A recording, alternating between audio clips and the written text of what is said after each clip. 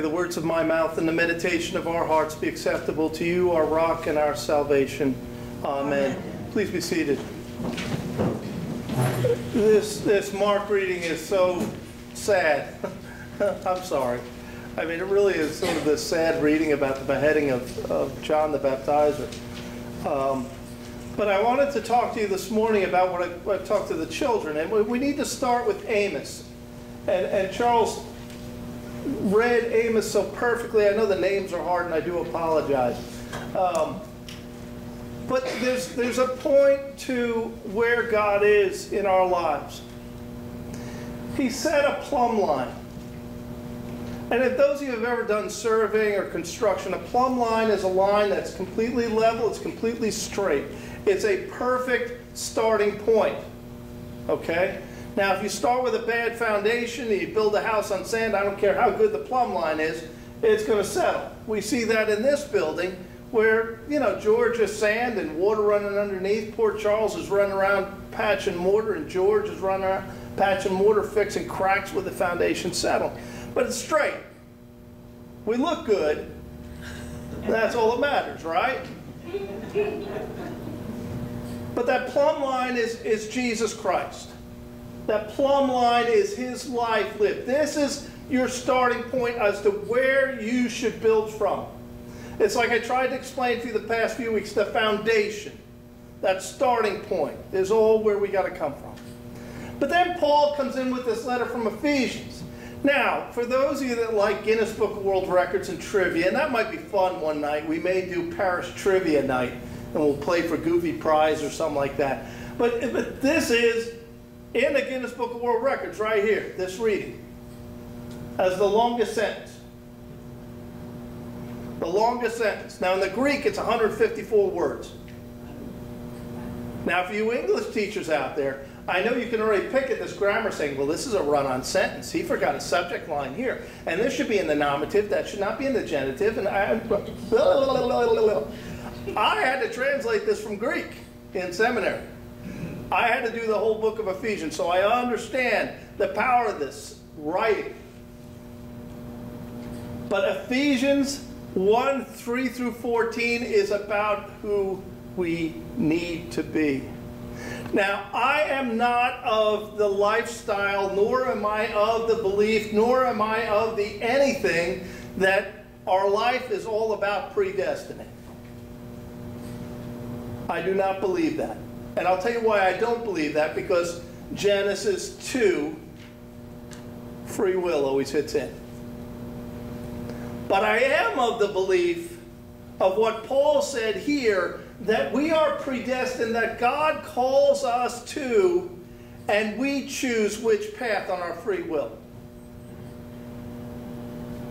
If our life was based on a lot of Calvinistic type beliefs where it's all about predestination, then we're just puppets that God says, okay, move right hand back. But we're not. We're given free will to choose. And I think the best example of this in modern literature, if you want to call it the 1540s modern literature, is that story Pilgrim's Progress.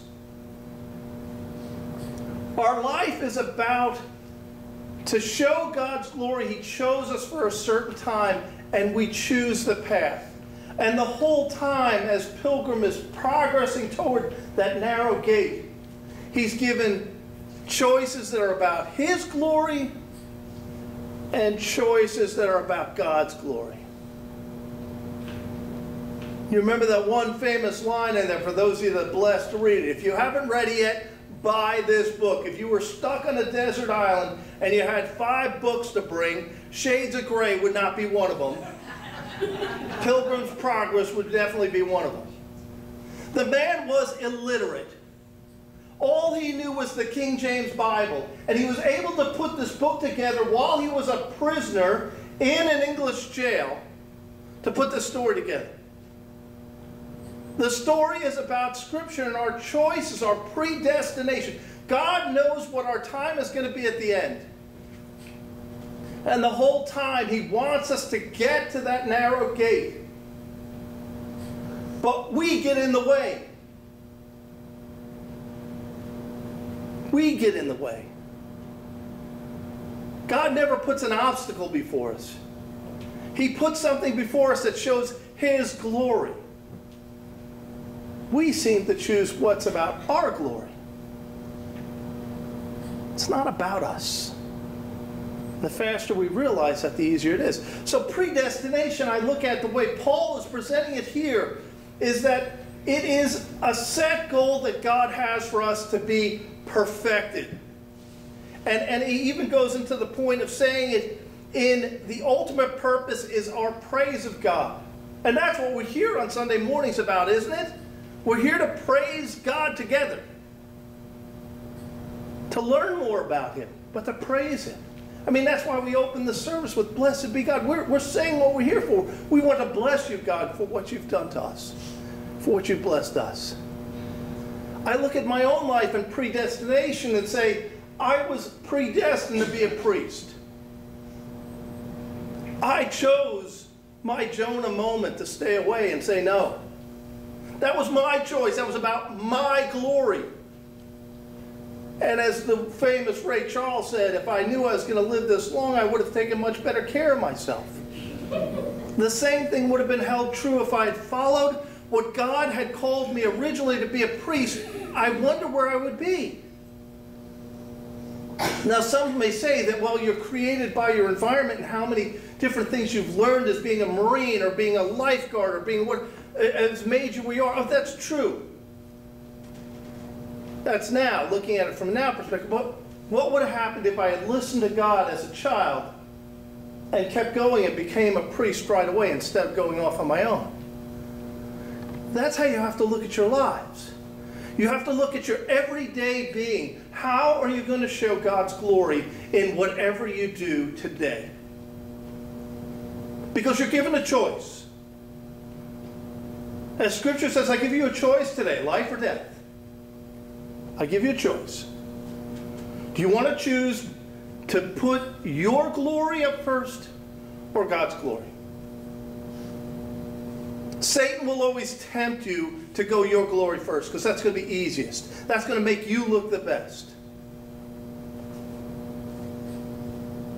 You see that what's happened with our denomination. We've chosen where it's about. Is it about God's glory or is it about our glory? That's the reality. But you are predestined to be here on Sunday morning. I hate to tell you this. You can think in the back of your head saying, well, I made this choice. Yes, you did. But you made this choice because you knew it would be for God's glory that you were here. Rather than, like I used to do, and go stay in on Sundays at St. Celia's of Simmons. Or St. Postopedic.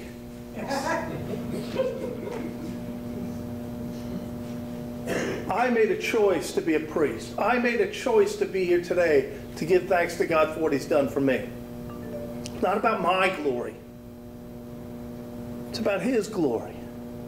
And it's by His strength I'm up here right now. Because those of you that have been through what I've been through, you know you wouldn't be up here right now either. The same thing has got to be about you. It's not about you. It's not about you. All right? Repeat that. It's not about you. It's about God. So allow His glory to be shown to whoever you meet today. It could be a checkout girl at Walmart that's having a hard day. It could be a young woman that as you're going to Publix, she doesn't have enough money to pay for her food. It could be somebody broken down on the side of the road. I know that's scary. But pick up the phone and call 411 or whatever it is and get somebody to help them. You see what I'm saying? It's not about you. It's about how are you going to take the gift that God has given you of His grace. As we talked about last week, His grace is beyond what you are. And how are you going to show that to the rest of the world? That's your predestination. That's how on Pilgrim's Progress you get to that narrow gate. Always following what God wants in the long over what you want. Because eventually you're going to be at such a mind with God that you're just going to automatically choose God's will. Because you know it's the best for you. That's the problem. Satan convinced you so often, thinking, now, you're in control. You're the man. In reality, you're not. So as you go through this week, see how God has presented a path before you every day. And mark it down. Mark it down. And choose correctly. Choose wisely, as they said in the last crusade of Indiana Jones. Choose wisely. Don't choose poorly. In the name of the Father, the Son, and the Holy Spirit. Amen.